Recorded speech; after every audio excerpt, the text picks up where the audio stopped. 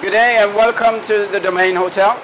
Today we're at Sauvage restaurant, which is our grill restaurant where we mainly serve meats. So today I'm going to show you how we cook our ribeye. This one we use is a 100-day grain-fed Australian ribeye. We're going to serve a pepper sauce, which will need chopped onion, mixed peppers, some veal stock, cream, and of course salt and pepper.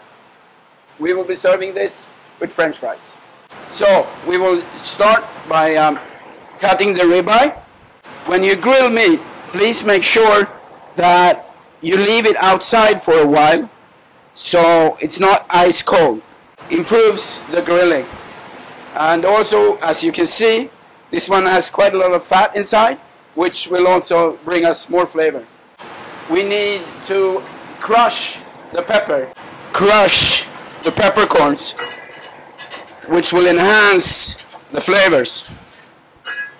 The reason why we choose to use 4 different kind of peppers is to get depth within the flavors. We take a little bit of butter, the pepper goes inside, and the onions.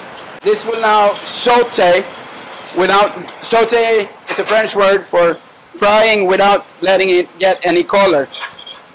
So this is all to get as much flavor as possible out of the pepper, and also it will become more tender.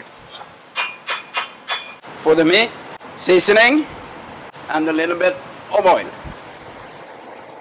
And then it goes straight on the grill. So now the onions are nicely sauteed, as are the peppers. So we will add the veal stock and the cream. This needs to simmer for another 10 minutes roughly to extract as much possible of the flavors. This one only needs salt because we have enough of pepper. Also, we like to rest our meat. That means leaving it off the heat, so when you cut into it, all the juices will not come out. That takes another 5 minutes. So now the meat is well rested.